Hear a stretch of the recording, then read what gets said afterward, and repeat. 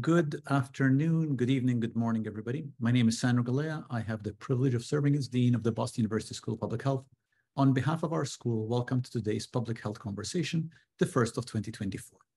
These events are meant as spaces for the free speech, open debate, and generative exchange of ideas that shape a healthier world.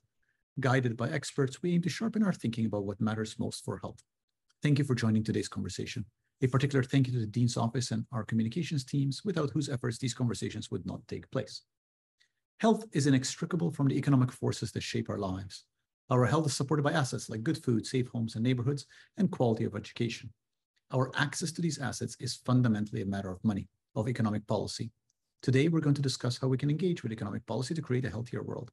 I very much look forward to learning from all our speakers as the conversation unfolds. I'm pleased to introduce today's moderator, Stephanie Ilgenfritz. Stephanie is Coverage Chief, Health and Science, and the Editorial Director of the Future of Everything for the Wall Street Journal. She leads a prize-winning team of reporters and editors who cover the hospital, health insurance, pharmaceutical, and medical device industries, as well as medicine and science. She oversees the Wall Street Journal's Future of Everything section that explores nascent trends that will shape our world. Stephanie, thank you for joining us. Over to you. Thank you, Dean Galea, for that introduction. I'm really happy to be here with everybody today.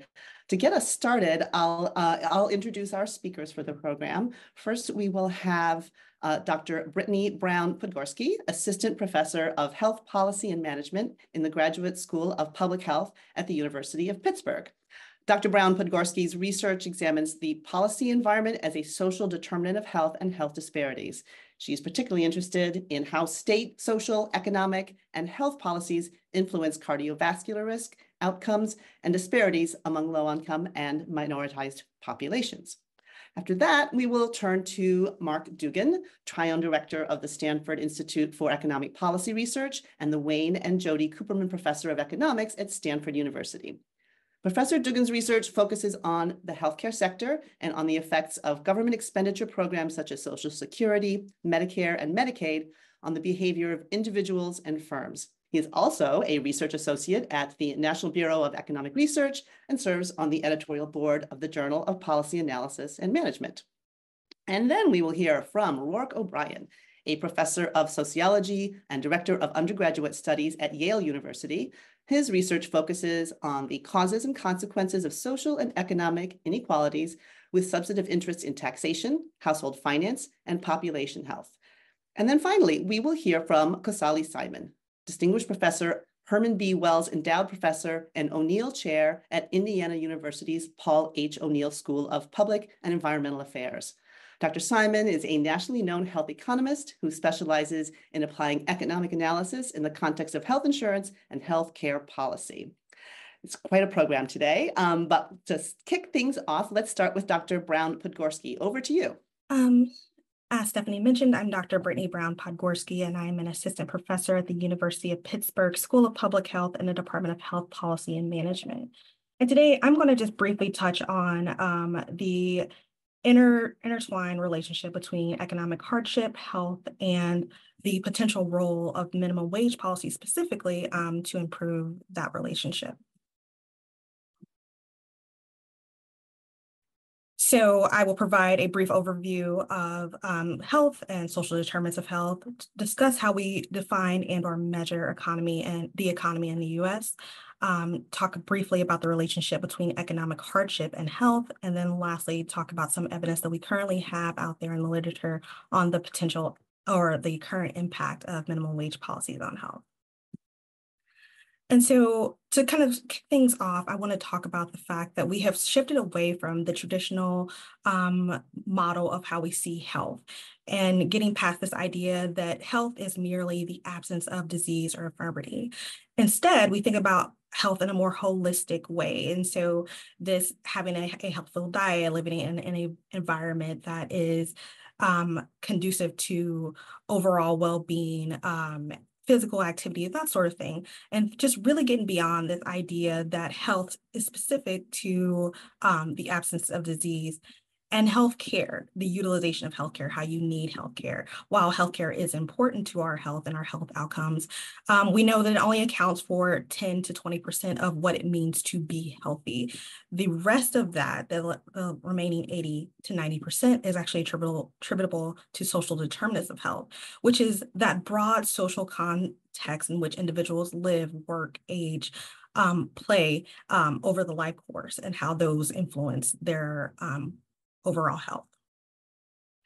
And so thinking about that and thinking about health and well-being as from the holistic perspective, we really need to focus on that social context and the fact that social determinants of health and health itself don't just occur, right? We have this larger social, economic, and political context that really feeds into that. And so this framework from the WHO really kind of puts that in a visual form where we are able to see that health and more broadly that social, economic, and political context are really shaped by policy and our economy and government, and the important role that those factors and that context really plays on trajectory to health and well-being over the life course. But what do we really mean when we say the economy? We can speak kind of broadly based off of definitions that are available just by a quick internet search. And so the system of production, distribution, and consumption of goods and services in a given area, or the structure or conditions of economic life in a given area. But while that's great, that's a very concise definition, what does that mean? What are the inputs? And so just looking at the Bureau of Economic Analysis, some of the important factors that are often included in their snapshot reports of the U.S. economy include your gross domestic product, personal income and spending, investment, personal discretionary spending and income, government finances, consumption, import, export, labor and workforce, those sorts of factors. But the one thing that stands out for me and many of you, I'm sure as well, is that all of these things are driven by the individuals that are within our country and how they actually are is the driving force behind the U.S. economy. And so that is important to consider, given that individuals who experience economic hardship or really struggle financially. Economic hardship we can define as the inability to pay for your bills or have any extra spending money. It's often in the literature, it can be defined or named for social economic status or poverty or material hardship when you're kind of looking through the literature. But individuals who face economic hardship are at increased risk of negative health outcomes over the life course. And that can include just overall health, mental health, and physical health, the health of their offspring. And then more specifically, we can get down to how economic hardship actually increases the risk of diabetes, heart disease, and even premature mortality. So thinking about the fact that economic hardship or having the funds you need to not only pay your bills, but just live and survive in life can really be tied to labor and wage policies specifically. And here in the US, with a lot of the discussion has been around minimum wage policy as a specific lever that we can pull to improve economic hardship and thus health in US households. And individual states have the authority to really increase those wages above the federal limit for workers in their jurisdictions. And many, 30 states plus DC have done so. However, the evidence of the effectiveness of such increases have been mixed, especially when we're talking about health. For example, the benefits that we see associated with minimum wage increases has been improved social economic status, reduced psychosocial stress, improvements in access to health resources and other resources that influence health, as well as improved overall health. However, there have been some unintended consequences. Minimum wage increases have been found to be associated with higher body mass index or obesity, tobacco use, poor quality diet, and importantly, the impact of minimum wage policy tends to vary by individual social factors such as gender and race, suggesting these policies themselves can impact groups, especially more vulnerable groups, in a different way. And so just to conclude and kind of start off the discussion, individuals and their families are the foundation of the U.S. economy. However, individuals who are experiencing economic hardship have worse health. That poorer health can lead to even greater economic hardship, and that in turn affects everyone and leads to having negative impacts on the economy. Policies that improve wages, such as the minimum wage increase, could potentially be a solution to that, to improving economic hardship and thus improving health. However, this will require large-scale changes that look at health and beyond just the economy, but also the trickle-down or other impacts of the economy on the individual experience. And the changes cannot be incremental. We've been doing that, and unfortunately at this time we're seeing that that may not be the best strategy for addressing wage and hardship. And so that is the conclusion of my presentation, and I will turn it over to the next speaker. Thank you very much, Dr. Brown-Podolsky, for that. I am already seeing questions from the audience in response to your presentation. So I was going to suggest to the audience, please keep them coming, and we will leave some time at the end to answer just as many of them as we can. For now, I will turn it over to our next presenter, Dr. Dugan. Over to you. Thanks so much, Stephanie, and thanks to the organizers for including me in today's event. I'm really excited to be here. I have a long history with BU in the sense that both of my parents are alumni of BU, so I have a special fondness for the institution. But I'm going to build on some of the remarks from the previous speaker. I'm going to try to share my screen, and it's possible that I hope that I do this very efficiently. And I'm going to try to. That is not, so I want to go to display settings, I believe. Is that looking, can anyone give me a thumbs up, Kosali? Does that look good? Okay, great.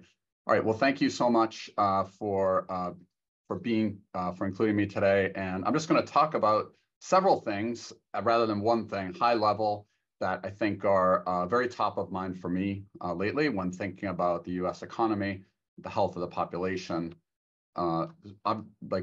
Recently, I'm certainly paying attention to what's happened to people's health over the last few years. We have seen, and I'm going to just give a quick bullet points here and then go a little more deeply into several points. But there are questions about how long the recovery will take, and I'm going to talk about that. The second thing that I want to talk about is something that 15 years ago, I had the honor to work in President Obama's Council of Economic Advisors on the Affordable Care Act. And at that time, something that we were very focused on was the rapidly rising share of our economy that was being devoted to healthcare spending.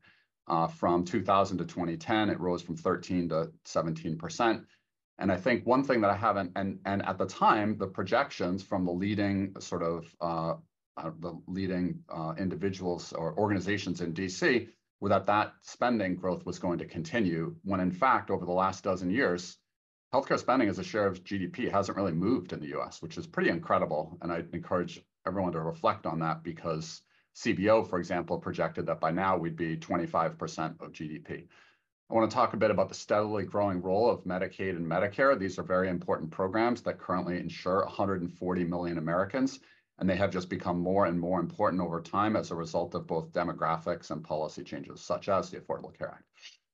Within those programs, there has been just a really massive shift over time from fee-for-service reimbursement of the programs to hospitals, doctors, and others, to basically contracting out that care to private insurance companies through a growth in Medicare Advantage and Medicaid managed care.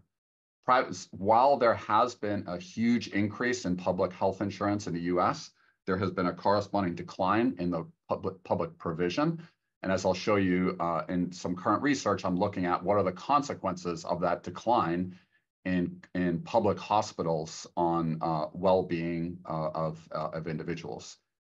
Given we're talking about the economy and health today, I do want to point out that in recent years, earnings and wealth inequality in the US have been declining, which it's hard to know what the effect of that will be on health, but that is promising. And one of the reasons I think that we in the US have life expectancy 3 or 4 years lower than other industrialized countries has, people have estimated that our inequality here is a contributor to that. And then finally, I want to talk a bit about deaths of despair and where we think those are going to be headed in the years ahead.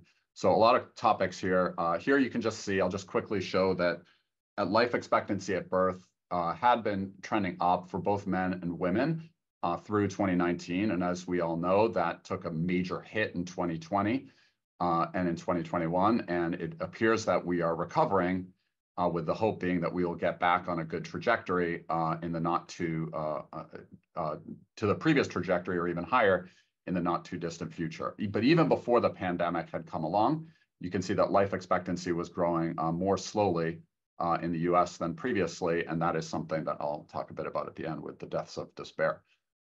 The recovery of life expectancy, so it has recovered, as you saw from that previous figure, from 2020 to 2022, things are bouncing back a bit, and the extent to which they're bouncing back has varied quite a lot across groups, with underrepresented minorities still having been hit harder, at least with respect to life expectancy over these years. So the hope that 2022, 23, 24, and so forth, that we're back to no longer in deficit from where we were at in 2019.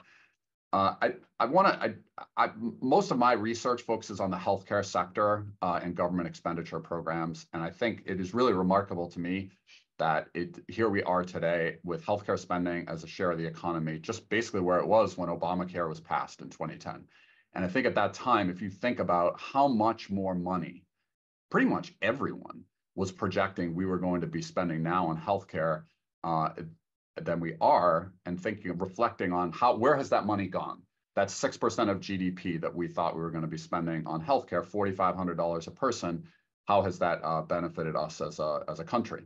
It has freed up national income for other goods and services, and it has reduced pressure on federal and state budgets relative to what was projected. One of the important findings is that Medicare spending has been growing more slowly than expected, and that has made our budget situation less negative. It's not great, even with this improvement. But how were the projections so off the mark? Or maybe it was driven by policy. Maybe it is literally the case that the Affordable Care Act and other policies have caused healthcare spending to basically level off as a share of GDP. And people were pretty terrified about that 15 years ago, also about the high share uninsured. Or is it the growing role of public insurance? Public health insurance tends to cost less on average, and so that could be a contributor. I just pulled up some data from the last 20 years on what is the changing role of health insurance in the US. And I think it's pretty incredible what has happened during that time period as someone who studies the sector. If you look at employer-sponsored insurance, the majority of Americans get their health insurance through their employer or a family member's employer. But just in absolute numbers, that has actually, if anything, declined since 2000. It's only modestly increased since 2010. It's 4% decline since, that should be, by the way, 2000 to 2022, not 2020 to 2022. Medicare, you can see huge increase. A lot of that is driven by the aging population, but Medicaid, just absolutely incredible. 34 million individuals enrolled in Medicaid in 2000, 91 million. If you add in CHIP, that gets to 98 million as of 2022. There have been some disenrollments early this year in 2024, but it is really just remarkable how much this program has increased. And Medicaid is the focus of my very first paper as a graduate student. And if you had told me in the late 1990s that Medicaid would be enrolling almost 100 million Americans, I would have thought I couldn't have even imagined that then. It's a huge change in our country, and that has been associated. There's research showing that that's helped improve our health as a nation. You can see uninsured has declined, but it's still the case that there are a non-trivial number of uninsured individuals. But really, the growing role of Medicare and Medicaid, if there's one thing I want to flag today, that is just a first-order change in the economy. It's more than doubled since 2000, whereas private insurance hasn't really moved much. And it's likely that there will be further increases in Medicaid enrollment in the coming years. 10 states have still not expanded Medicaid as called for in the Affordable Care Act, some of the highest population states too, including Texas and Florida, the second and third most populous states in the US. It's very plausible that these states will, so only about half of states immediately expanded Medicaid when they could 10 years ago.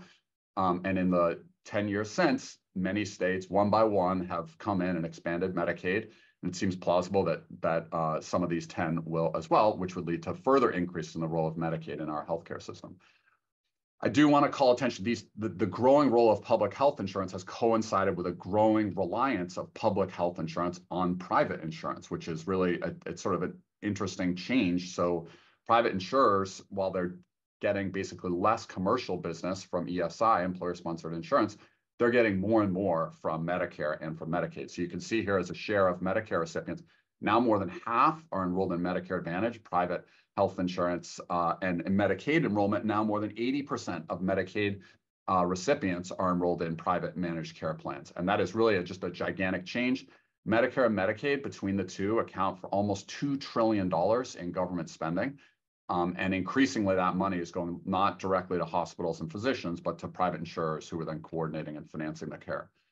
This changing role of public health insurance in the background, one thing that people have focused much less on, and that is focused on my own recent research with Atul Gupta, Emily Jackson, and Zachary Templeton, is a decline in public hospital capacity in the US. So if you look over the last 35 or so years, there's been a steady decline in the share of hospitals that are owned and operated by state and local governments. That's the top series. And then federal hospitals have also declined over time.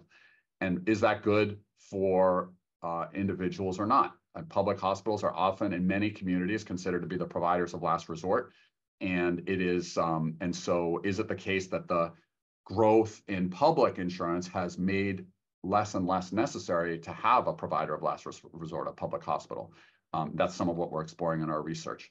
I will say that inequality in the US by many measures has been growing for decades. Recent evidence from the Census Bureau suggests that this may be declining.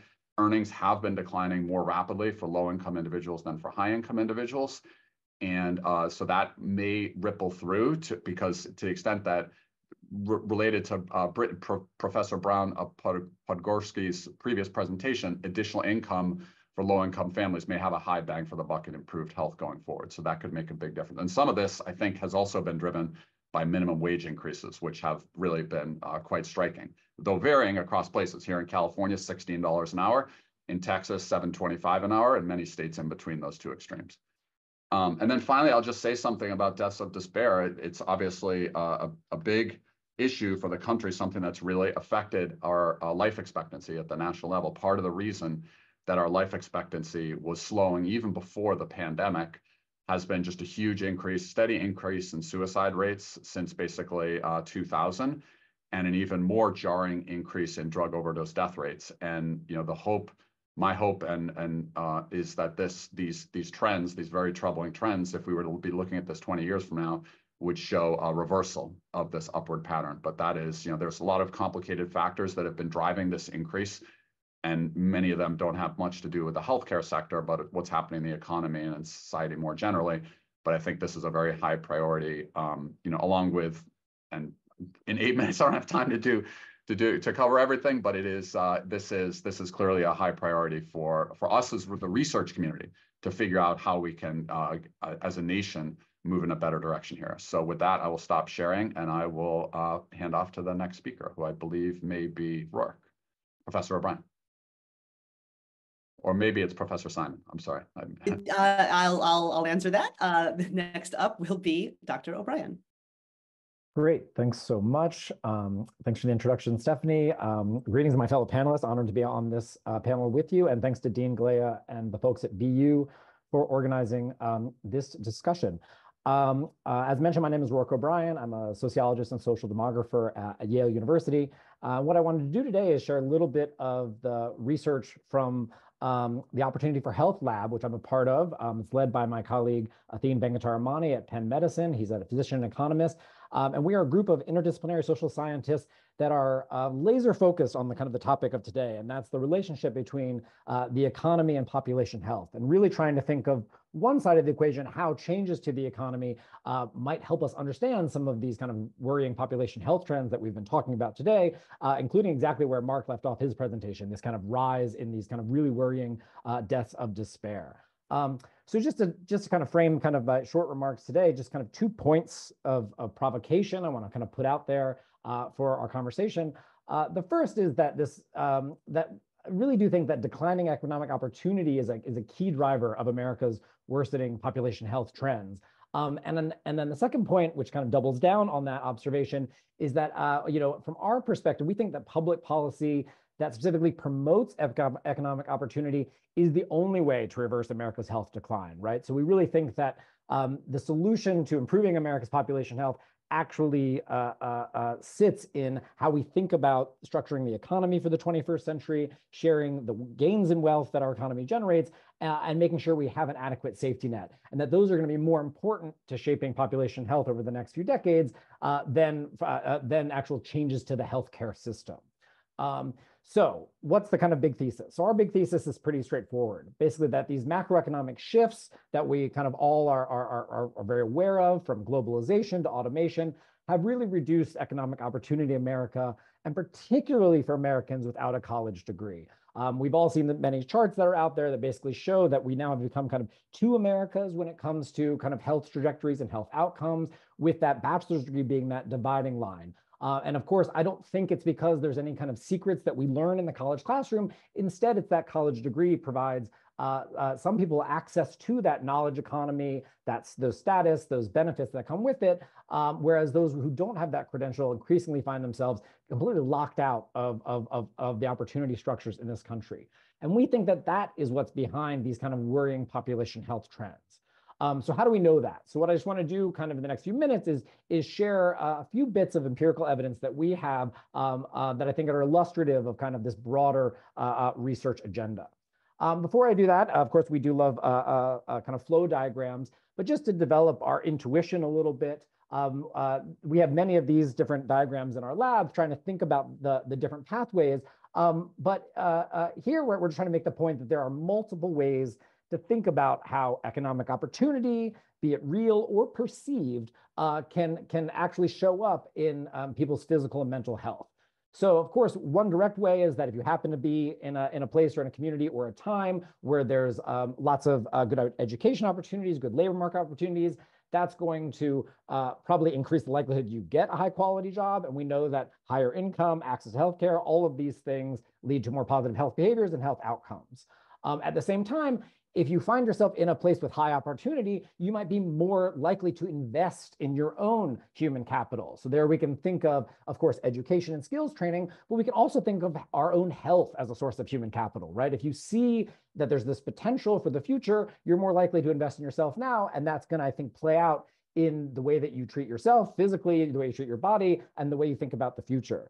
And that's this kind of middle box here. We really do think that there is a growing body of evidence that the way people consider their own aspirations and expectations for the future, and quite simply the extent to which people have hope for the future, that things will get better, that they're able to self-actualize, that this will also kind of show up in our health statistics at both the individual and population level. So that's a little bit about how we think about the relationship between opportunity and health in our lab. And now I just want to show you some kind of empirical studies to try to better connect these dots. So the first is this question about, this kind of increase in deaths of despair, this kind of generalized increase or stagnation in mortality that we've seen over the last few decades. And one of the basic things that we've been doing is trying to make the case that, well, the United States is a very large and heterogeneous country. And so one of the things that we can see if we break down these top line national statistics and look at place-based measures, we see that it's in the parts of the country where there's low opportunity, that's where we're seeing these kind of higher elevated risk of mortality. So here we're taking as a measure of economic opportunity, these estimates of intergenerational economic mobility from the Opportunity Insights crowd. Those you might have seen this image before in the New York Times. It's kind of shows up pretty often, really captures the imagination. And this is just asking what's basically the likelihood that a low-income child moves up the income distribution in adulthood, right? So achieves that American dream of upward mobility. And on this map, the red colors are less mobility. So we're saying there's less opportunity, and the lighter colors, there's more. And basically what we're able to see is that it's in those parts of the country that are characterized by low levels of opportunity that we see this elevated mortality level. Now, of course, as social scientists, we all know that good and bad things tend to be kind of correlated. Good goes with good, bad goes with bad.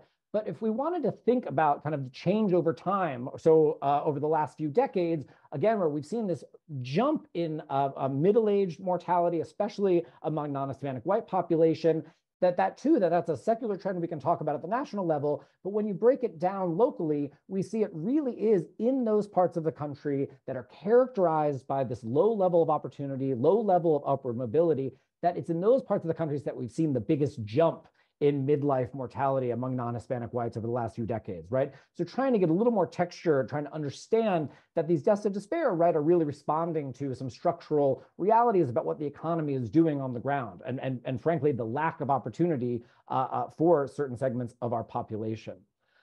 So part of what we're also trying to do beyond these kind of broader descriptive studies is trying to really make the case that acute and long-run changes to the economy can help us understand changes in population health. So one of the things we've been trying to think about is, of course, this global trend of deindustrialization, which has hit in certain parts of our country, and trying to think, what is it like to be in a community where the local economy is really anchored on some sort of heavy manufacturing or heavy industry? And what happens when that disappears? Can we trace that through not just to employment and income and poverty measures, which is standard, but can we trace that through actually to population health outcomes? So in this first study, which I'm just showing a few snapshots on the screen, what we did was we matched counties in around the year 2000 around the country that had automotive assembly plant, heavy industry. These were typically rural communities or exurban communities where this was the major employer in town.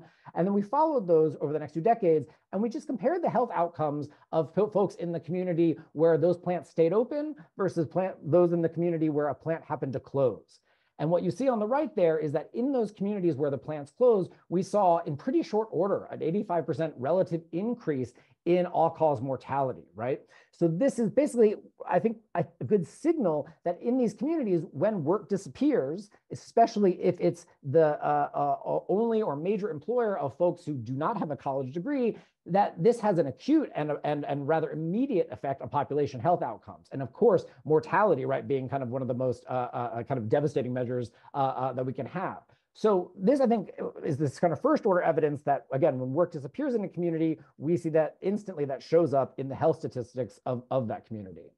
We can also think about these long run trends. So that was thinking about what happens when a plant closes, but what about, right, as plants begin to substitute away from human workers and towards the use of industrial robots?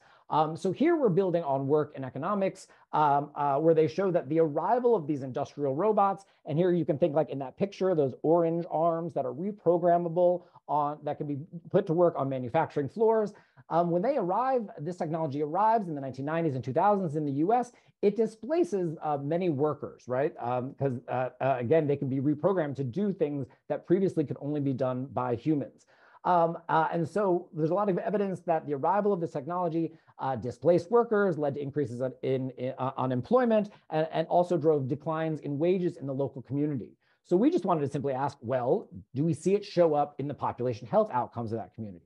And the answer there is yes, absolutely. So communities that were exposed to this increase in industrial automation from the rise of these robots, we saw jumps in all-cause mortality for both men and women from both younger cohorts all the way into that middle age.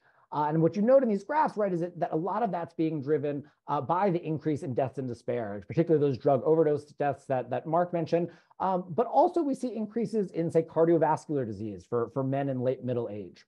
And I think one of the big takeaways from this study is that the effects that we estimate here are much larger than they would be if it was just limited to affected workers. So it's really undermining the health of the entire community, right? When these jobs disappear, it's spilling over and affecting the health of everyone. In this study, we also found that there was some moderating effects by state policies. This gets to Brittany and Mark's work as well. So in those communities where there was more generous social safety nets, we see the effects were attenuated, but only just, right? There's only so much the safety net can do. So we think that American economic policy has really hastened these economic shifts and failed to create new pathways to economic security. And here we can't just rely on the safety net, and they can really moderate the effects of the economy of mortality, but only a bit, especially when we've constructed a safety net that is really prioritizing workers. So things like the earned income tax credit are quite generous, but they're restricted to workers with a job. And that matters because where there are quality jobs, where there is a strong safety net, we do see less mortality. One little note is we're trying to think now of examples of the opposite direction, right? Where we see increases in quality jobs, where there's investments in local places, does that have near-term positive population health impacts? This is a lovely paper that shows that it does. This is looking at the rise of demand for blue-collar work by variation in the fracking industry, which might have negative health consequences for other reasons, but at least it looks like the job availability of quality jobs leads to improved health outcomes in that community. I'll just end on these kind of thinking about what does this mean for policy.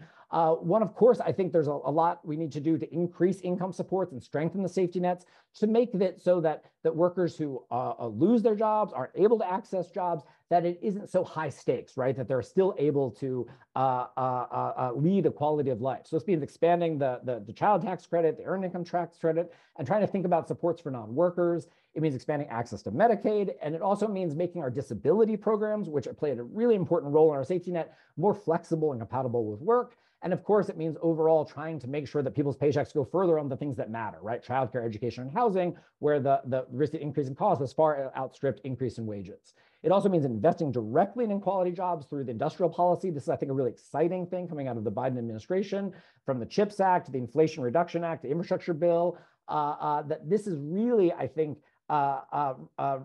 signaling, I hope, a sea change in US policy that really gets to number 3, and that's being deliberate about making a significant place-based investments, right? We know the parts of this country that are being kind of disproportionately negatively impacted by changes in the economy, and we also know those parts of the country that are receiving, huge largesses of taxable wealth because of, the rise of the knowledge economy on the coast. So how do we think about sharing some of that wealth, not just to households, but also to places, to struggling communities, and that itself can be seen as an investment in population health.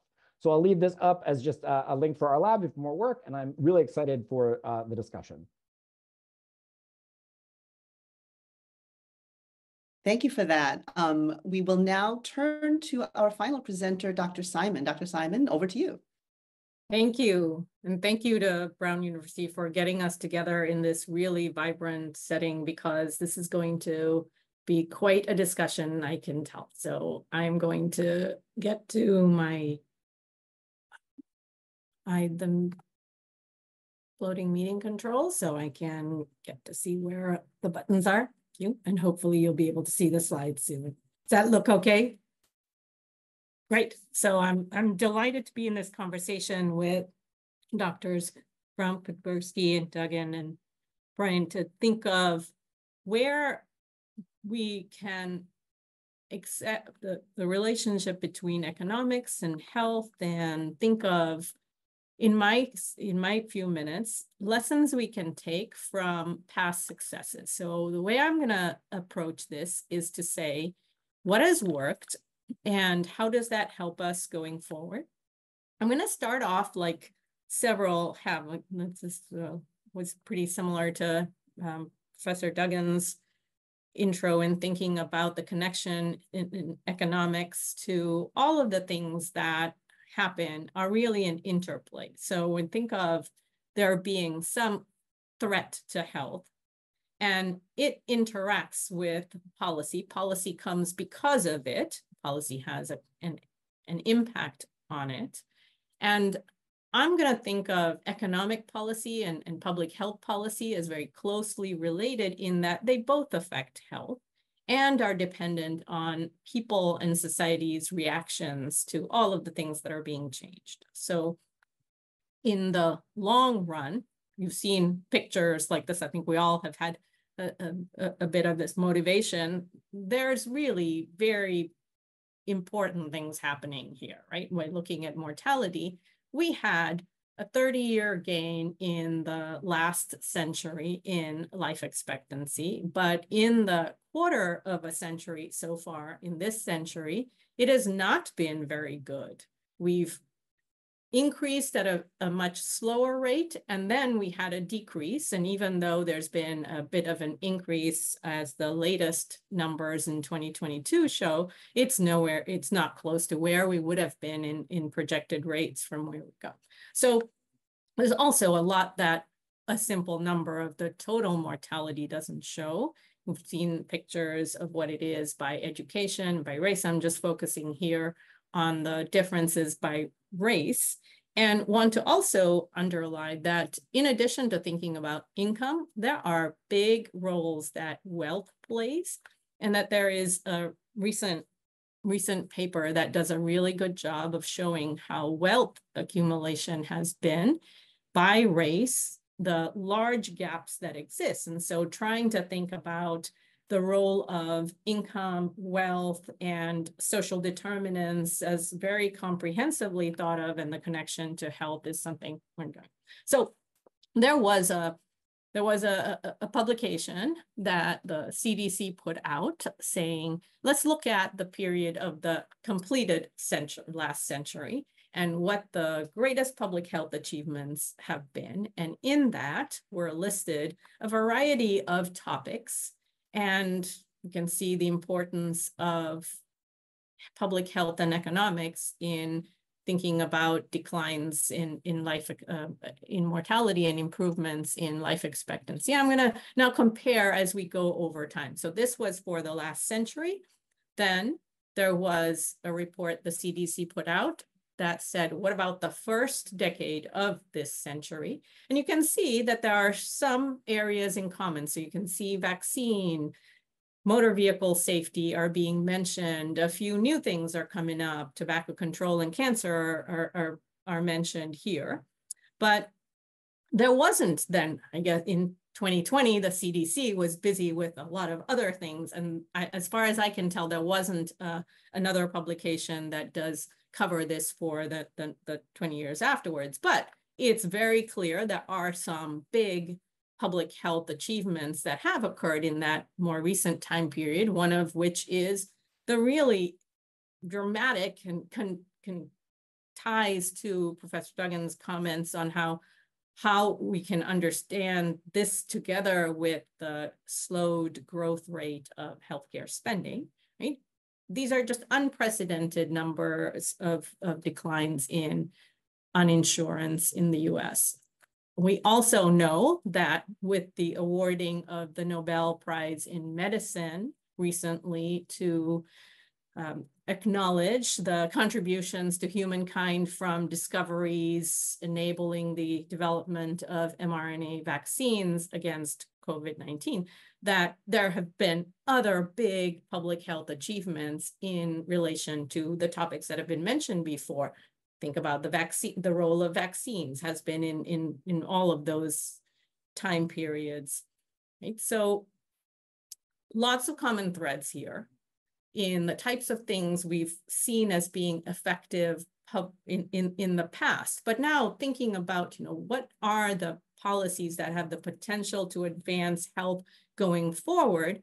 Again, to come back to think about how economics helps understand, how does it help in explaining that health impacts come from economic as well as public health. So I'm going to now join these two spheres and think about policy together. But that in addition to us having earlier thought about disease and injury threats, what we're all talking about right now, I think, is centering social determinants in a bigger way and thinking of policy and medicine recognizing more the role of social determinants. And then I'm going to, in my last minute or so, talk about a contrast in two areas that happens very recently. We can all just have lived through some of this and waiting to see what happens. The economics of vaccine development as an achievement in public health versus public policy in the opioid crisis. So in the time period right before the pandemic hit, we had been seeing a lot of policy that was trying its best to grapple with the changing sources of the opioid crisis challenges, right? But in 2020, we started to get the bandwidth of policy attention shifted away from the epidemic towards the pandemic. But at that same time, what we didn't know at the time, because all this data is known, even provisionally with quite a lag at the time, was this dramatic increase that was happening in overdose rates.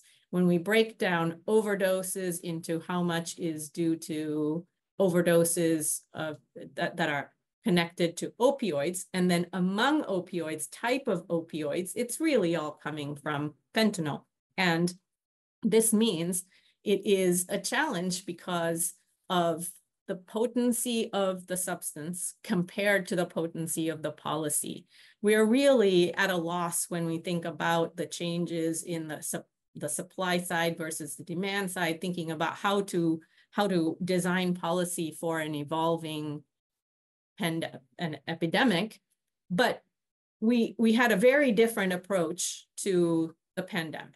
Right? And so thinking of now, again, bringing back social determinants and thinking, even if we can't deal with the supply side of a problem, doing as much as we can on the demand side and on treatment and social determinants. Again, I'm just going to leave it at that, to think that this is all going to be really important for us to think about where things go next and how much we have learned from past.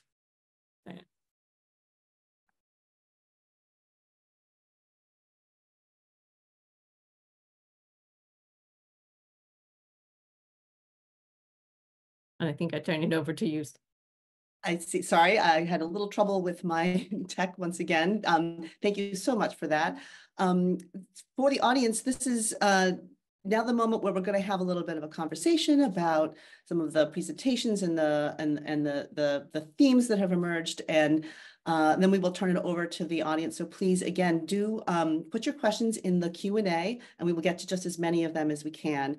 To start off the conversation, I thought a couple of themes come out as I hear all of you, and I've looked at your presentations. We're talking about big ideas of how the economy and policy affects public health, but as many of you have noted, it comes down to the individual. And I wanted to maybe start there at a more granular level, actually, and where it's sort of more boots on the ground. And one of the policies a couple of you have pointed to is wages and the impact of a specific policy like improving minimum wage and what that can have on health. And then it has trade-offs. So I wanted to maybe start with Dr. Brown-Podorsky and ask if you could talk a little bit about how the impact of that very specific policy leads to better health, but also has these trade-offs. Yes, absolutely. And so indeed, there are definitely a number of trade-offs related to minimum wage policies. So for example, kind of going back to Dr. O'Brien's comments about the social safety net, so many of our means-based programs don't really take into account to the fact that minimum wages increase are so small. But it's enough to make you ineligible for some of your social benefits, and without replacing like the financial aspect of that benefit. And so if you're making an additional $100 a month, but you're losing $700 a month in childcare, that makes it worse. There's a trade-off there. And so I definitely would say, just kind of thinking about those two policies together, any change, when I'm thinking about large scale changes to wage policies, it has to consider the safety net and the means testing and those policies, which are not only kind of governed at the federal level, but at the state level, and how eligibility is controlled. You mentioned the trade-off of higher wages leading to things like higher BMI and tobacco use. I think that's a surprising trade-off to a lot of people, the idea that more income leads to perhaps behaviors that then have an impact on your health. Could you expand on that a little bit? Yeah, and so, I mean, with higher income comes more discretionary spending, and some of those kind of more social behaviors that you engage in when you have a little extra money could become, which are in a lot of ways, and something that we examine, considered negative health behaviors. And so, for example, if you have a little extra money in a month, at the end of the month, you may want to go out with your friends and go have a couple of drinks. That's considered in certain areas of research like a negative health behavior, but So I can definitely see how that could happen when you have that increase in discretionary spending. And so I think what is important is to make sure that we're contextualizing what that looks like. And a lot of times these analyses are looking kind of high level, looking at the state level of those outcomes kind of aggregated. But what does that mean at a more granular level? I think it's going to be important as well to look at. So those are my thoughts on that specifically. I wonder if any of our other panelists have thoughts on a wage policy that could be more effective. Yeah, I guess I would just chime in and say, in addition to wages, which are obviously, critical when thinking about the quality of work, especially for those, again, who don't have a college degree, we can also think about kind of other kind of components of these jobs, right? So in addition to the wage, there's also, the right to unionize, the right for kind of labor to organize, and that matters for other aspects of a job. So there's a lot of good evidence these days showing that, schedule unpredictability or schedule volatility, if a person, imagine kind of a young parent, doesn't have the ability to know on Monday kind of what their shifts are going to be over the week, and they're at any moment at the beck and call of the manager who can say, you're doing a tonight's shift, right? It makes it, extremely stressful and borderline impossible to kind of manage a household and also kind of maintain that labor market attachment. So also trying to think about, what are the structure of these jobs that people are actually able to build a life around. And so there's, minimum wage is kind of, one of, a whole suite of labor market policies, job quality policies that I think will make a really big difference on moving the needle on people's health. One thing I just sorry, you go ahead, Dr. Brown. Yeah. The only other thing I was going to drop in is that we also have to keep in mind that minimum wage, or the establishment of minimum wage, goes all the way back to the 1930s. So these have just been around and just are being slowly updated. And so we need to really think about the context in which they were created and why it may require, I said, large scale changes, but that may mean an entire overhaul of how we think about wage here in the country, because a lot has changed since 1938 specifically. Yeah, I was just going to add one thing on the minimum wage. Basically today, the federal minimum wage in real terms is lower than it's been since the 1950s, but there's been a huge variation across states. It's now the case that California's minimum wage and many other states are actually in real terms higher than the federal minimum wage has ever been. And I think it's really interesting to sort of think about the heterogeneous sort of evolution of the safety net across states. And in that, I'm calling in from California. One thing that you hear a lot of concern about here, and I think similarly in states like New York, is about a migration of people out of states that have the more generous safety nets. So if you look, basically the population, if you look at net migration from California to Texas, for example, or net migration from New York to Florida. New York to Florida has always been sort of the retirement thing, but it's much more than that now. And I think that really poses a challenge because increasingly we're having safety nets that are driven by state and local policies, but people are mobile. And to the extent that that is inducing people to move, it's just complicated, I think. And there's no easy answer, but California and Texas are in two very different places with respect to their safety net. And yet Texas is, just about the fastest growing state, and California for the first time is losing people. And New York is hemorrhaging people. I mean, it has a pretty generous safety net. So I think it's something important to think about, that the changing role of the federal government versus state and local. And also on that point, I think what makes it difficult to change the minimum wage at the federal level is kind of to Dr. Dugan's point, is just a different context from state to state and the cost of living state to state. And, you have some states that allow, for example, their larger cities to raise the minimum wage as needed, but then you have other states who absolutely prohibit it, have passed legislation saying you cannot pass a minimum wage increase in your locale. And so we also have to consider that as well. I think we also have to remember that we can't just squeeze one part of the balloon, because if we make wage policy change, we have to remember that we already said automation is a negative, and that employers always have that as an option. And so it's such a delicate balance. The variability that you're talking about, and in fact, this is a good segue into discussing employers as well. makes me think of another theme that I was hearing a lot of you talk about, which is the connection between, economic opportunity and mortality and the deaths of despair that we see in so many parts of the country. It's clearly tied from all of the research that you all are presenting to loss of economic opportunity in your community, broader even than the employees of the companies that maybe pull out. And I wonder, actually, thinking about possible solutions to that, I wonder if maybe we start with you, Dr. O'Brien. Is a policy to invest more in education and reskilling one of the answers to this that could help bridge the disparities that we see between the haves and have-nots? Yeah, it's a great question. So, I mean, I definitely think it's part of the answer, right? But I really want to stress that it's part of the solution, because I think one of the problems, right, if you we look at the evolution of policy discourse over the last 3 decades, was it was always this kind of push for, globalization will be good for the United States, going to expand the pie. And then there is always a ... And perhaps as long as we make sure that we share the pie more equitably and throw in some education and retraining, it'll all kind of work out. And I think that there are obviously some populations, especially if we start targeting young people in those communities where jobs have disappeared. Yes, absolutely. Investing in education and skills training is the answer.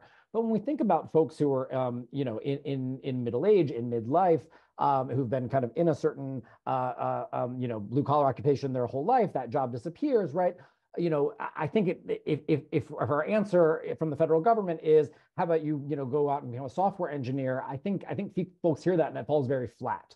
And so that's why it's trying to think about how we not only invest in people, but also really do invest in the communities, right? So how do we make sure that when a plant closes and those jobs disappear, that doesn't also turn into the kind of falling of the dominoes with a declining tax base? So then the school system is hemorrhaging jobs, the police and fire, and all the kind of the public agencies. So trying to think about how, as we have the ebbs and flows of private investment, how do we make sure that our public sector investment can kind of, expand and contract to kind of meet those needs, right? So trying to think of ways to buffer these communities and not just make it so much about, oh, hey, sorry you lost your job. It's an information economy. Go get some new skills. Again, I think that's part of it, especially for young people. But I think we need to start becoming more proactive, especially for these cohorts who are really hard hit.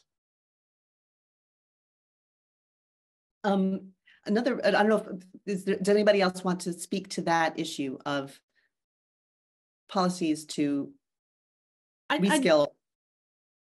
Yeah, I just wanted to weigh in on this because I think it is a really important point about the life cycle stages at which investments get made, right? So to think of trying to address problems in wage policy or redistribution afterwards, it's sort of the it's after outcomes have occurred.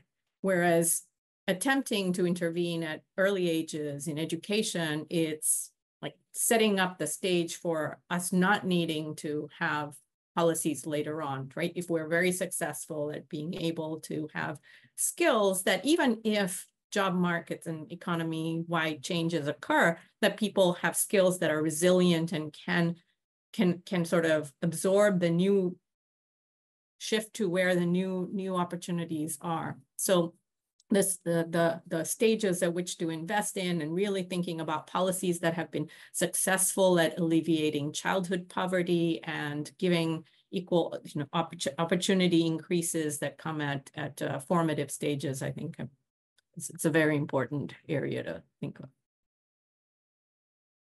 I'll ask one more question before we turn over to the audience. We have a lot of questions coming in. A number of you also spoke about one of the big changes in the last generation is, a movement to have more people insured, reduction in the uninsured, but also a big movement to more and more government provided insurance, which is ironically increasingly privately run. And I wonder if we could talk about the trade-offs of more insurance, but at what cost? And I think Dr. Dugan, you spoke about that. Maybe you could get us started on that. Yeah, absolutely. Thank you so much for that question. It's something that, I've thought a lot about, and I think there can be tremendous benefits to expanding health insurance coverage. I have some recent research and a number of others have done this, that basically when people have health insurance, they tend to get better care, and that tends to lead to improved health outcomes. I do think it is, I'm one thing that sort of, I agree with so much of what has been said about the need for more investment in let's say education and so forth. But I do think this health insurance price tag is going to keep growing for the government. So we haven't talked much about demographic change in the country and what's on the horizon. But I worry a lot. I stay up at night sometimes thinking about how are we going to do much if you think about right now a $1.7 trillion federal deficit when unemployment's pretty low and our demographics are better than they'll be next year, in 5 years, or in 10 years. So I think the Medicare is going to just grow more and more. Medicaid's likely to grow as states like Florida and others may embrace Medicaid expansion. So the role of government in health insurance is likely to grow. But I think it's gonna create a lot of fiscal challenges. Like I really don't know where the resources are going to come from to do this. At the federal level, it's tough, and at state level, as we go increasingly. Look at California versus Texas, just two completely different models to this. And it is, and that poses challenges to the extent that people strategically migrate. I mean, a number of states now are trying to finance, let's say, expansions in their health insurance or in the quality of their health insurance. We talk a lot about coverage. We don't talk much about what it means to be on Medicaid. How good is Medicaid versus how many people are on Medicaid? That we tend to focus more on the latter than the former. But I do think public health insurance can deliver tremendous benefits, but it is, I think that the financial constraints are pretty first order. I would really like it. I'll just say one thing. I'm here in Silicon Valley right now, and I think about all the amazing ways that technology and AI and so forth is transforming the productivity of the private sector and leading to all these improvements. I would really love it if we could figure out a way to leverage technology to improve programs like Medicare and Medicaid somewhat more. We get, let's say, a new drug here and there, but they're just not fundamentally changing. And I think we as a nation may find ourselves increasingly needing to do more with less. Not necessarily that I would want to say that, but just as the workers to retiree ratio is just going to fall and fall and fall and fall and fall. And how are we going to finance this growing role of public health insurance? I think it's going to be a huge challenge, and I don't know how we're going to do it. Dr. Simon, you also spoke about the value of improving health insurance coverage. So what are your thoughts? I think that's absolutely right. What Dr. Duggan's been saying, that we have problems. We haven't thought about how we're going to be managing these as these challenges become greater in the future. One other factor happening is that healthcare and health insurers then, what we're expecting as the role of what you cover and what healthcare is responsible for is growing as we start to put more of the social determinants improvements into that realm, right? So it's not just and I think it's for lack of where else to put that, right? Because this is the area of growth. This is where insurance coverage is having been expanded, makes this a possible vehicle. But in an ideal setting, it's somewhere else that we would be pushing for the improvements in social determinants, and then saying, okay, healthcare, just figure out how to do things efficiently and get the financing right, and we put more into the challenges that healthcare has to grapple with, I think, by doing this. I'd like to turn to our audience. The questions are piling up, so I'm just gonna jump right into the list we have coming in, and start with Janelle Coleman. Actually, her question speaks to some of what we've just been talking about. Could the argument be made that the burden of health expenditures has been shifted to the individual, despite the expanding access to health insurance? I mean, that's a really fascinating question to me. We have more health insurance coverage, we have more spending, but people feel like their out-of-pocket costs and their own situation is not necessarily improved. I don't know if Dr. Simon, you want to continue your thoughts on that? I'd say, yeah. So clearly there's been more attention to how financial costs are, first of all, not very transparent. And that's another issue in how well can the economics of choice work when there isn't as much transparency in where the costs truly are. But another is that there's more evidence of how toxicity in financial situations, right? So if you end up with debt, that can really affect other aspects of your life. And that, again, is a social determinant, how expensive people. It's also more apparent with research how sensitive we are to even small out-of-pocket costs. And that changes the way we thought about how cost sharing would be something that constrained costs. Instead, we're encouraging reductions in cost sharing because it stops us from receiving care, from pursuing care. So I think that what it means to have financial responsibility, both for financial protection that then affects other aspects of our life, but also what the assumptions are about how to do cost containment are evolving and changing into the future will be not what we thought of in the past.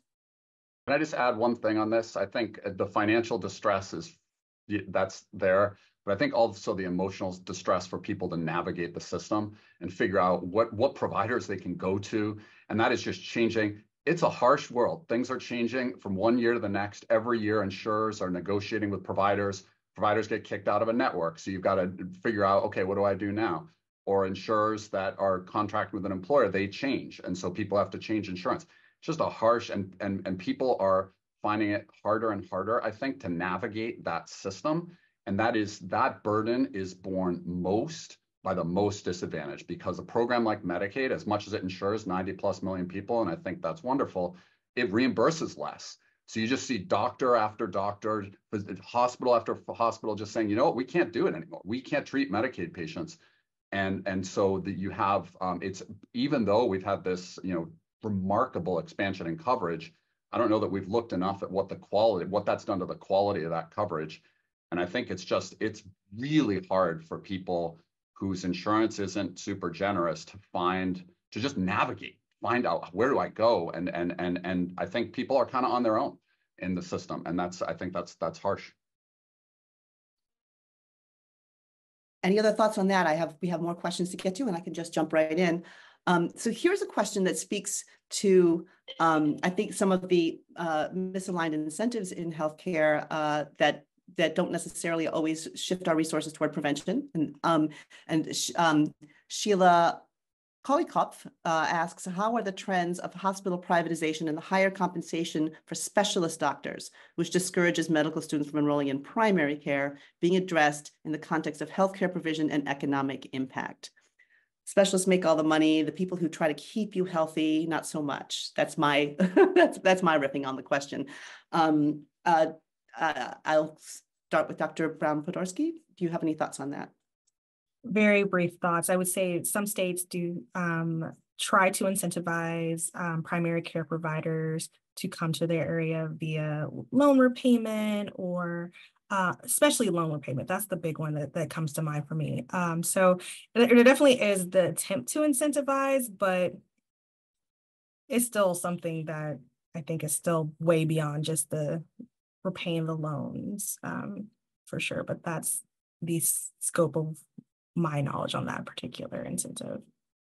Well, Dr. Dugan, you spoke about the issues of the privatization of hospitals. What are your thoughts? Yeah, I think it's fascinating to me that this has been unfolding in states and cities throughout the U.S., that basically governments are getting out of the business of running hospitals. They just don't want to deal with it anymore. It's just complicated. It's just a drain on their energy.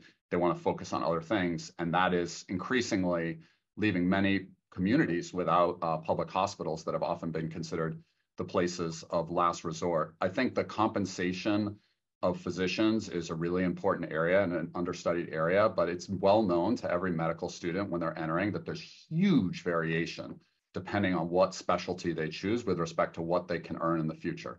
And as an economist, I'm very much a believer that people respond to financial incentives. So people in primary care, it's a complicated set of reasons that I think we could spend an entire hour and a half on. Why is it the case that primary care here is so much less? There's so much less financial incentive to do it. It's complicated. I don't have good answers, but it is. I do think we do need to encourage more medical students to enter primary care because it's so important. And I think primary care physicians are really well positioned to help be an ambassador, help patients navigate this just really complicated, opaque healthcare system. And I think they could do great things if they were rewarded, rewarded more. But it's complex. I don't have any simple, like, let's just give everybody $100,000 a year more and that'll solve it. It's super complicated. Yeah, and to kind of my earlier point and a comment that was made in the chat, with the loan repayment opportunities or forgiveness opportunities, there's also the requirement that you work in a specific area for a established amount of time. And if burnout, we know burnout is an issue. And so if you're assigned to an area that has lower resources, higher stressors, there may just not be enough. Having your loans repaid or forgiven may not be enough of an incentive to deal with that for 5, 6, 7 years. Also, I want to connect it to this discussion to something else I saw in the chat, which is that healthcare workforce issues, really important to think about why it is that the rates we have, why the salaries are in the directions there are, also has to do with scope of practice and limitations we put on what one has to have achieved as an educational degree and training and where in order to do what. And so if there are again, state laws that try to change this to say, what is practicing at the top of your specialty, like that is, you're trained actually to do a lot more than perhaps you are legally licensed to do. And so we could be reallocating who does what in ways that will lead to changes and incentives for more people to be in parts of healthcare workforces that are not as highly compensated currently. This relates to there's talk to follow up on that. Please go ahead. The shift away from maybe having physicians deliver so much primary care and shifting more to nurse practitioners and physicians' assistants. There's a trade-off there, but do you think that's a potential solution? Yeah, I think that relaxing scope of practice, it seems like lots of research that suggests that is something we're going to have to think about, as there aren't other easy solutions to these healthcare workforce challenges. But there was a comment in the chat about what do we think about the scope for nonprofit health insurance companies or nonprofit healthcare sector. We're seeing it, as Dr. Duggan was talking about, shifting so much into private, and within private, even to venture capital and ways of really so much leveraging of capital. And it's because of the complexity. We had in the Affordable Care Act an opportunity to have nonprofit insurance companies be on the same playing field, right? And it just didn't work out because I think of the complexity of the issue, that it is not easy to solve without having a lot of financial backing. I think at this next question in the chat, in the Q&A section, it speaks a little bit to that issue of public versus private. An anonymous attendee asked, it's a pretty basic question, but it's a provocative one. What are some sources that could provide increased funding for social safety nets? Who wants to take that one? Yeah, I'll dive in, and I actually just want to piggyback on one of Professor Duggan's points, which is, as we think about investing more in the social safety net, which we need to do desperately in the 21st century, it's going to bring these federalism questions to the forefront, right? So what is the relative role of the federal versus state and local governments, and really this kind of federal-state division of responsibilities, right? So we've seen a lot of expansion at the federal level through the ACA, through the Medicaid expansion, but the states play an incredibly important role. And one of the things we don't talk about the ACA expansion of Medicaid, right, is that states were still on the hook for 10% of those increased costs going forward. So wealthier states like California, New York, Massachusetts, right, that was a no-brainer. Of course, you take 90 cents on the dollar.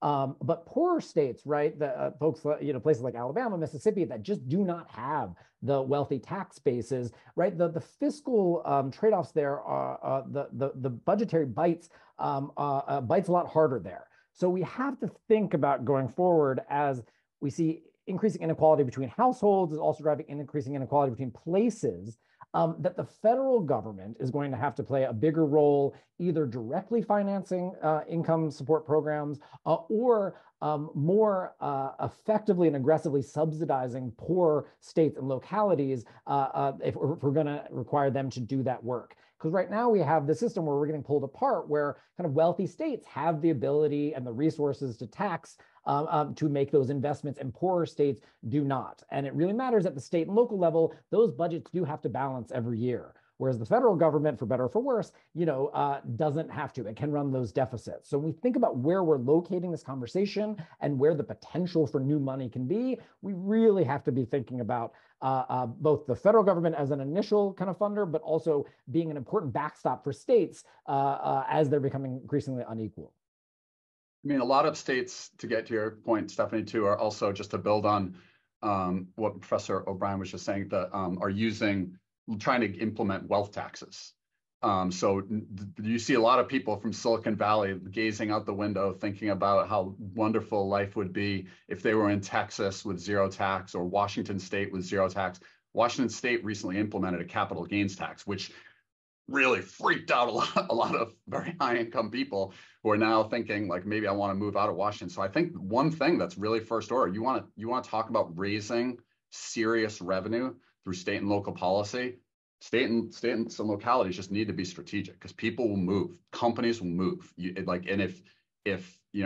So I do think, I agree that if you want to think about this, federal government is often more well positioned to think about redistributive policies than state or local policies. But I just look at the federal government right now. I mean, look at the budget situation. It is like unbelievably bad. I don't know. Like, I just think there needs to be, if something's going to happen here, there's going to need to be a pretty major shift in the national discussion, and it'll be interesting to see. But I think that the aging of the baby boom is just going to create however hard it is today, it's going to be harder in a year, harder in 3 years, harder in 5 years financially. And I don't know what we as a nation are going to do. Are we going to talk about moving more of our federal expenditures to investment rather than transfers? Anyone who wants to talk about touching Social Security or Medicare, it's like, whoa, not touching those. But anyway, so I think it's a conversation that we need to have, and not demonize people with one sentence bumper sticker. We got to discuss it, because it's a hard challenge. I think if the country would come together, I think the country could come together to solve it. You both talked about government solutions for the social safety net, but what about the private sector? I mean, is there a role? Is there an increasing or a diminishing role of the private sector in the social safety net?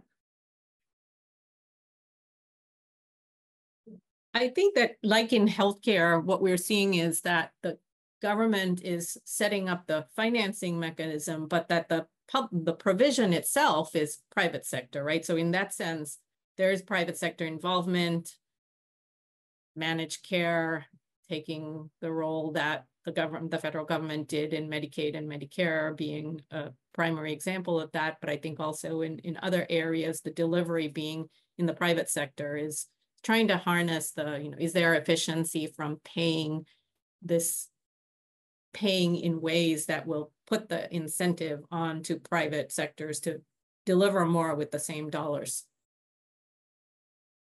I do want to just, like, on that note, just want to give a little bit of I don't study the retail sector that much, but I do want to give a little bit of a shout out to places like Amazon and Target and Walmart that put in place, voluntary minimum wage that doesn't really bind in a state like California or New York, but does bind in places like Texas and other states without a minimum wage. And I think that is, many people here have talked about the effects of income on health, because income can buy you better food, safer housing, better, just how it can help in all sorts of ways.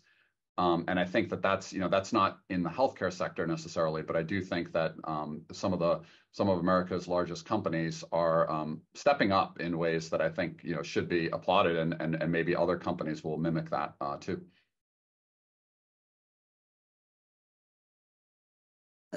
So you all have spoken quite a bit about the differences among states and how that experience, depending on where you live, can vary so much. This next question from an audience member speaks to another kind of disparity. It's from Margaret Grady, who says, certainly racial disparities are striking, but there are also rural-urban disparities, which then intersect with race. Those rural-urban disparities intersect with economic opportunities and health infrastructure like hospitals and policy, which often is biased toward urban areas' structural racism. I wonder if one of you wanted to start speaking to the whole urban-rural issue, which also I think is intersects with the deaths of despair as well, but certainly even just access to hospitals varies wildly between urban and rural, right? Yeah, I could maybe start that off by saying that this is really a global issue. When we look at where there is fast economic growth and opportunity, things tend to be concentrated in cities, right? So people go to where opportunity is. But then there becomes, like we saw during the pandemic, there was this exodus of, there are also negative aspects of being in very densely populated areas and not being able to enjoy. And technology then allows us now more of those types of benefits that you don't have to be physically in place to as much as before. So I think it's going to be interesting to see as technology, we just had such a rush of the types of technologies that enable us to not be in that close proximity that was needed. So that was the rise of cities. Now is it that we're going to see more opportunity to develop in rural areas because of that? In healthcare, there's always going to be proximity issues, right? There's some things that you just can't have, even though telehealth is changing that. There's still the need for that to be very proximate. And so there's some areas where it's just, there's limits to how much we can think technology can solve the rural urban issues. This next question comes from Caitlin Jedling. A lot of the time, economy and health are pitted against each other. We certainly saw this with the pandemic. How can we better communicate the positive links, that we are on the same team, particularly with populations that are losing trust rapidly in public health? Dr. Brown-Podolsky, I'll start with you. I mean, I would say, just to kind of keep it concisely, just being able to communicate that inequities affect all of us. It's not just those who we may or may not have pre-existing ideas about. It really affects all of us. I think it's going to be kind of the first step. If we're able to do that communication consistently, I think that'll definitely be important to kind of jumpstart things. I also think that the public and perhaps nonprofit sector combined we really need to raise its game in this country and get better over time at coordinating. I'll just give you an example of, in California over the last 8 or 9 years, homelessness has increased by 51%. And it is an area where it's really, some really struggling people, lots of kids too, not just single adults. And it is just appalling to me that in the aggregate, state and local agencies are they seem to be working at cross purposes. They're not coordinating. Data is siloed. You want to just ask any even basic question about how are homeless people doing today? How are they changing over time? How are their kids doing in school? Have they recently been incarcerated? Are they in community college? Are they, were they hospitalized with drug overdose? All these agencies are operating in these silos that are blindfolded and are not working together. And I think the public sector and everyone, tons of well-intentioned people that really have their eye on the ball and are trying to help. But it's just incredible to me. I'm trying to do some research on the California homelessness thing, and I've been so impressed by many of the people I've met. But just these bureaucracies that don't work well together, and this problem has really spiraled out of control, and no one's in charge, and it's very frustrating. And that's just a case study. This is not unique to California. This has been an issue in lots of cities, lots of states throughout the U.S. But I think the public sector, it just has to raise its game. Like, if you think about how much better, like, say what you will about a company like Amazon, you know, like whatever, I order from Amazon all the time. The retail sector has just dramatically improved over time from the perspective of consumers with technology and so forth. And the public sector just is not doing it. And we have to demand that from our elected officials and hold them accountable. I think a lot of people look forward, talk about, this is what I want to do, this is what I want to do, and too infrequently do leaders and the people in their government say, let's look back and see how we did. How did that work? We did this policy, we pushed it through, let's see how we did. There just isn't much of that. We're just always looking ahead, trying to create some new thing. And I just think it's really, the public sector desperately needs to raise its game on this stuff and work together as opposed to at cross purposes. I mean, how fundamental a problem is that, thinking about trying to enact all of the policies you are all talking about and make them successful if we don't have trust in public health? I think that's going to be the big question going forward, especially as we're seeing this alarming kind of distrust of evidence, or equating, you know, our personal beliefs and feelings and what we've known for a extended amount of time, equating that with actual evidence. I think we're going to continue to have to really juggle that for a while when it comes to scientific evidence and evidence-based policy changes. On that note, I think we are out of time for the discussion. Thank you all for a really stimulating dialogue, and I will turn it back over to Dean Galea. Well, I'm simply here just to echo, thank you. What a terrific conversation, what a terrific set of questions and also comments in the chat. I think my simple takeaway is a comment that one of you made, which is none of this can be reduced to bumper stickers. I just thought there was the nuances that everybody brought to how difficult this is, but actually how critical it is to anybody who's interested in health. Made this a really excellent conversation to start the year. To all our panelists and to everybody in the audience, thank you for participating in the conversation, and thank you for everything you do. Everybody, have a good afternoon, evening, morning, and best to all of us in 2024, which looks to be an interesting year. Everybody take good care.